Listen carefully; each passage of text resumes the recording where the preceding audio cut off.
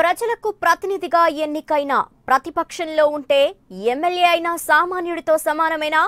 కొన్ని చోట్ల కనిపిస్తున్న రాజకీయాలు ఇలాంటి అనుమానాలనే కలిగిస్తున్నాయి. ఖమ్మం జిల్లాలో ఇలాంటి పరిస్థితే కనబడుతోంది. ప్రజలు చీకొట్టినా అధికార పార్టీలో ఉన్నాననే గర్వంతో తానే ఎమ్మెల్యేగా ప్రకటించుకున్నాడు ఓ మోనార్క్ లీడర్. ప్రజలు ఓట్లు వేసి టీడీపీ అభ్యర్థిని గెలిపించుకుంటే అతనితో చిన్న పని కూడా కాదని తేల్చేశాడు సదరు మోనార్క్ లీడర్. TRS సత్తుపల్లి నియోజకవర్గ ఇన్ఛార్జ్ పిడమర్తి రవి వివాదాస్పద వ్యాఖ్యలు రాజకీయ వర్గాల్లో కలకలం రేపుతున్నాయి. తానే ఎమ్మెల్యేనంటూ చేసిన వ్యాఖ్యలు చర్చనీయాంశమయ్యాయి.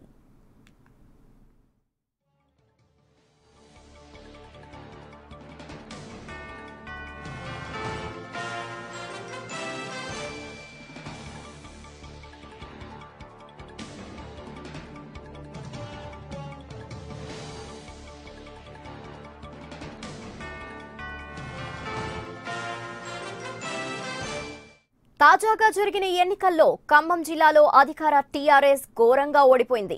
ఉన్న 10 అసెంబ్లీ నియోజకవర్గాలలో కేవలం ఒక్క ఖమ్మం నియోజకవర్గంలోనే విజయం సాధించింది. మిగిలిన 9 నియోజకవర్గాలలో ఓటమి పాలైంది. సత్తుపల్లిలో ప్రజాకూటమి మద్దతుతో తెలుగుదేశం తరపున బరిలో నిలిచిన సండ్ర వెంకట వీరయ్య వరుసగా 3వ గెలుపొందారు. సండ్ర చేతిలో TRS అభ్యర్థి పిడమర్తి రవి ఓటమి పాలయ్యారు. అయితే ఓటమికి కారణాలు అన్వేషించుకోకుండానే తానే ఎమ్మెల్యేనంటూ ప్రకటించుకోవటంపై విపక్షాలు ఆగ్రహం వ్యక్తం చేస్తున్నాయి. పార్టీ ప్రత్యేకమైన దృష్టి పెడుతుంది. ఖచ్చితంగా TRS పార్టీ వచ్చే ఎన్నికలలో ఏ ఎన్నికలైనా జెండా ఎగరేయడం ఖాయం అన్నమాట. మీ అందరికీ తెలుసు. అందుకోసం మీకు చాలా చెప్పిన విషయాలన్నీ కూడా తూర్పు దేశం వైపు చూడండి అన్నా ఎవరు చూడలేదు. 2 సార్లు నాకు నష్టపోయినాం.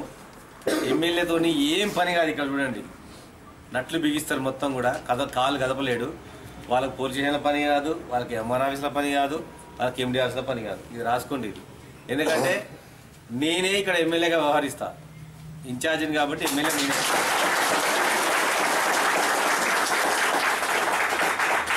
పోయినసారి ఎట్లయితే మీకు అందుబాటులో ఉండి సీఎం రిలీఫ్ ఫండ్ కావచ్చు, పార్టీ ఇన్సూరెన్స్ కావచ్చు, ప్రభుత్వ పరంగా ఏం రావాలన్నా, పార్టీ పరంగా ఏం రావాలన్నా అవన్నీ మీకు నేను తీసుకొచ్చి ఇచ్చిన.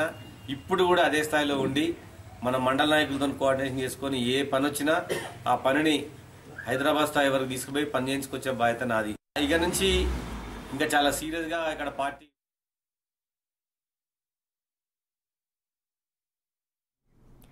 ఇక ఇదే విషయంపై మరిన్ని డీటెయిల్స్ మా ప్రతినిధి నాగేంద్రను అడిగి తెలుసుకుందాం. నాగేంద్ర, తాను ఓడిపోయినప్పటికీ నేనే ఎమ్మెల్యేని ఈ నియోజకవర్గానికి అని ప్రకటించుకుంటున్న పిడమర్తి రవి వైఖరిపై స్థానిక ప్రజలు ఏమంటున్నారు? ఆ నియోజకవర్గ ప్రజలు.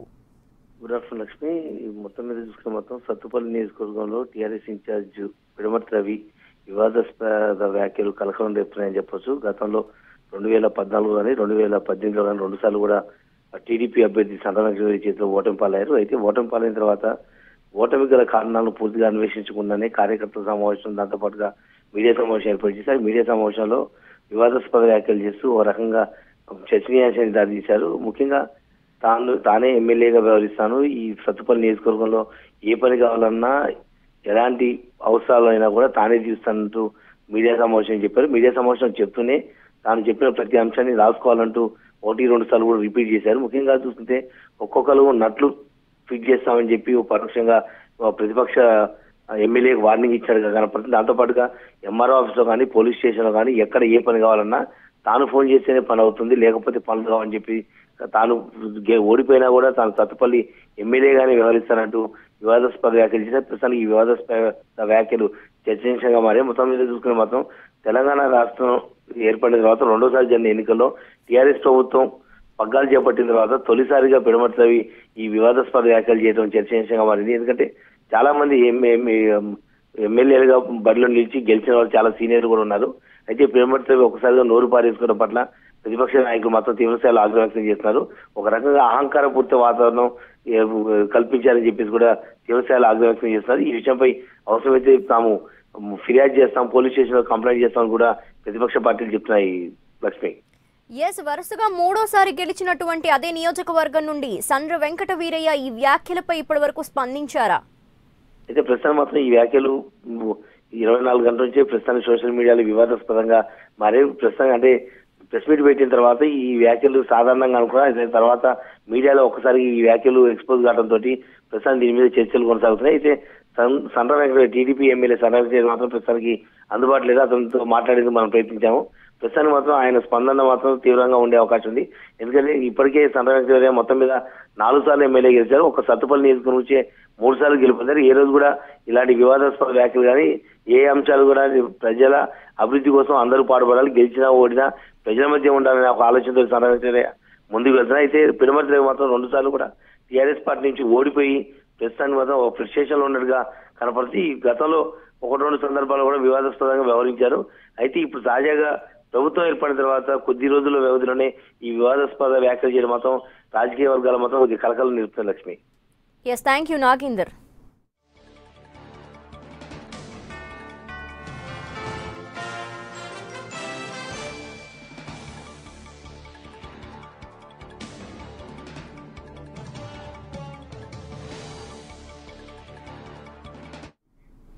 ప్రజలకు ప్రతినిధిగా ఎన్నికైనా ప్రతిపక్షంలో ఉంటే ఎమ్మెల్యే అయినా సామాన్యుడితో సమానమేనా? కొన్ని చోట్ల కనిపిస్తున్న రాజకీయాలు ఇలాంటి అనుమానాలనే కలిగిస్తున్నాయి. ఖమ్మం జిల్లాలో ఇలాంటి పరిస్థితే కనబడుతోంది. ప్రజలు చీకొట్టిన అధికార పార్టీలో ఉన్నాననే గర్వంతో తానే ఎమ్మెల్యేగా ప్రకటించుకున్నాడు ఓ మోనార్క్ లీడర్. ప్రజలు ఓట్లు వేసి టీడీపీ అభ్యర్థిని గెలిపించుకుంటే అతనితో చిన్న పని కూడా కాదని తేల్చేశాడు సదరు మోనార్క్ లీడర్. TRS సత్తుపల్లి నియోజకవర్గ ఇన్ఛార్జ్ పిడమర్తి రవి వివాదాస్పద వ్యాఖ్యలు రాజకీయ వర్గాల్లో కలకలం రేపుతున్నాయి. తానే ఎమ్మెల్యేనంటూ చేసిన వ్యాఖ్యలు చర్చనీయాంశమయ్యాయి.